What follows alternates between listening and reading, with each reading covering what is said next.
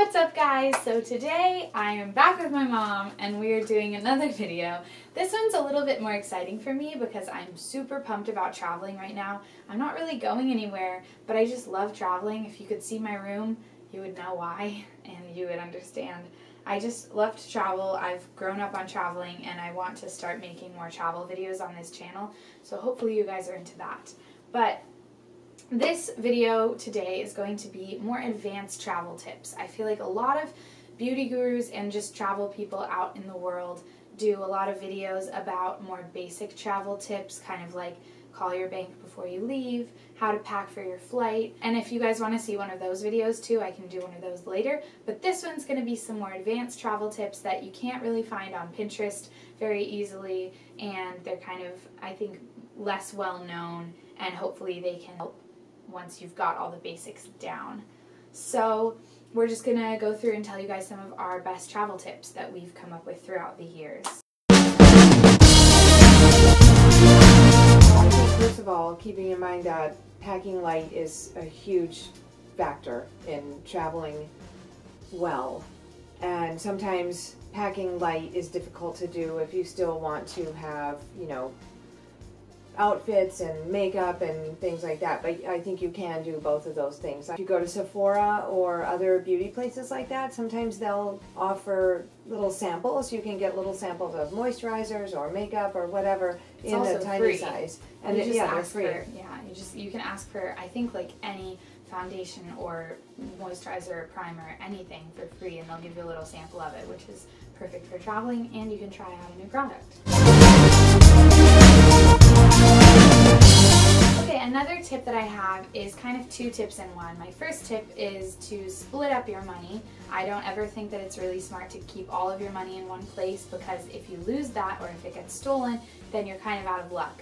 So I know that Rick Steves and a lot of travel experts say to carry a money belt, especially if you're going to Europe or South America or anywhere where it's kind of, I don't know, a little bit more dangerous, I guess, or pickpockets are kind of more prevalent.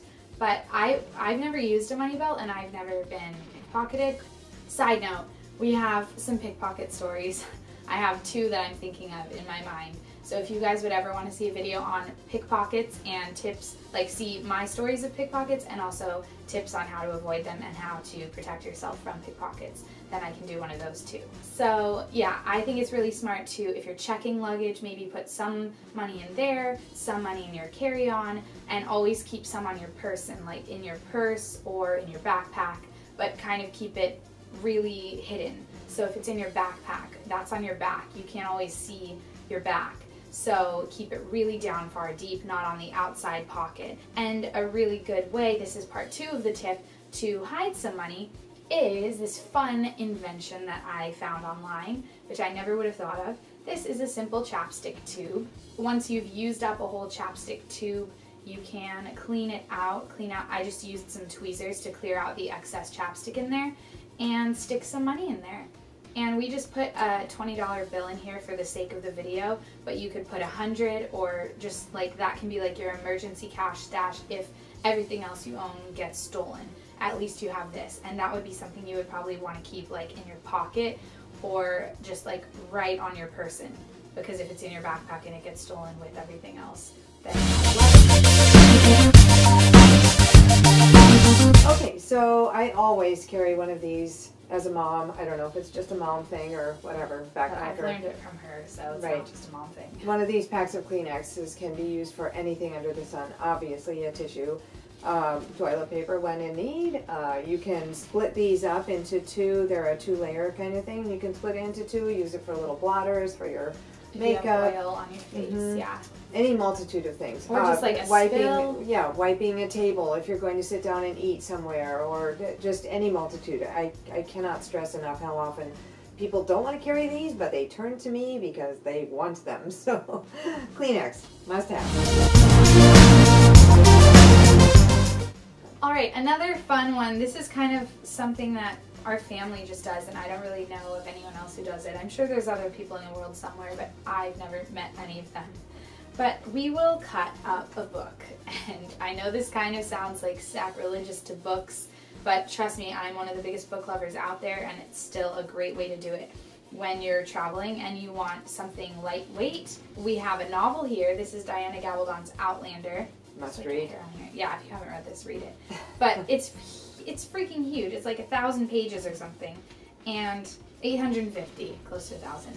And you're not going to want to take something this bulky and also heavy in a backpack, or, I mean, you could, and most people probably would, but if you know you're not going to read the whole 850-page book when you're on a week-long vacation, you can cut it into pieces and take one of the pieces with you. So we sliced it into like 350 pages here. We also did the same thing with Rick Steves' travel guides, which are really great.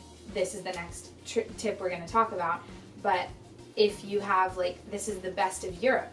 So it has a lot of different countries in here, but say you're only going to 3 of those countries. You don't want to take the whole book if you're not even going to Germany or Italy, and you're only going to the Netherlands and France. So you cut out the sections that have the Netherlands and France in them, and then take those sections and leave the big old hunk of book that you don't need back at home.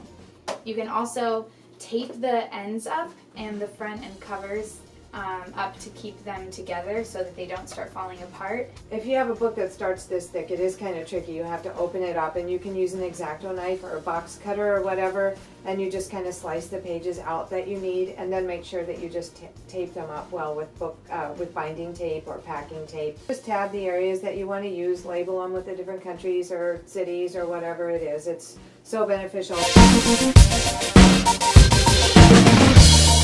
Tip is just using Rick Steves.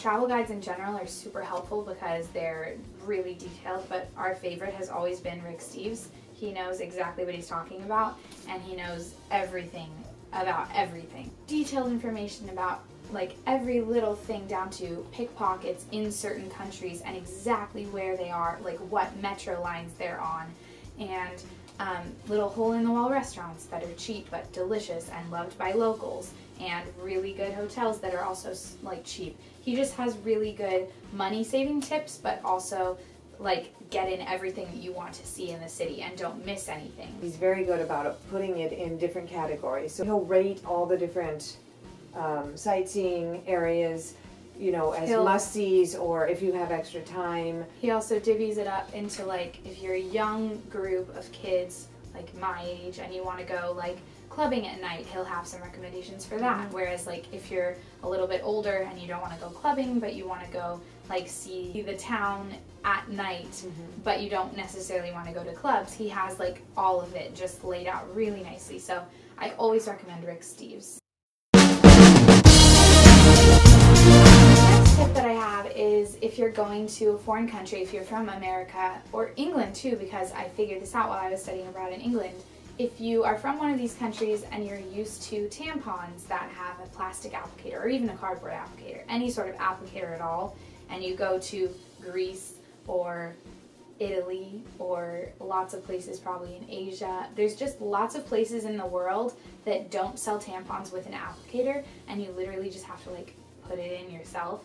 And they're not my favorite tampons in the world. I really don't like using them. If you know that you're going to be on your period when you're going to a certain place and you know that that place doesn't have tampons with applicators, then pack a few with you. And then when you come back, you have that extra space in your suitcase that was full of tampons, and now you can put a souvenir in there. Along those lines, I would think that it's important to be aware that just being expect the unexpected. Because some places won't have toilets like you're used to, some places won't have the food that you're used to or whatever. They grew up with their crazy mom making schedules like this, an itinerary, and I just really love having the information by date, activities that we're going to do, and the last column is always the lodging column. It has confirmation numbers on it, reservation numbers, train times. I just think that it's really useful to have a hard copy of something, because if you're relying constantly on your phone for your emails or to have your confirmation numbers, you don't know when you're not going to get Wi-Fi in a certain place, and you can't access something, you don't know if your phone's going to get stolen, and then you have literally nothing. That happened to my friend when we were studying abroad in England. The first week we were there, her phone got stolen and she didn't have a phone the rest of the time. So I always think that it's handy to have these, to have these hard copy itineraries, because you can physically alter them as you go. If you want to change things around, you can check stuff off when you're done with it. Like she said, you can have all your confirmation numbers down, and that way when you're at a hotel or a train or whatever, you just like pull out your paper and you have everything right here with all of your times on it. You have like ideas of what to do, and you can make them themed for your location. So these ones are all from England, so it has the red and blue like the flag. The same goes for city maps. I think that having a hard copy city map is really useful too. Those a lot of the time come in the Rick Steves book, so if you have those, then you double-edged, what is it called? Double-edged sword. And you best of both worlds. Two birds with one stone. Hard copy itinerary is something that I would stress very much. And our last tip for this video is going to be about toiletries.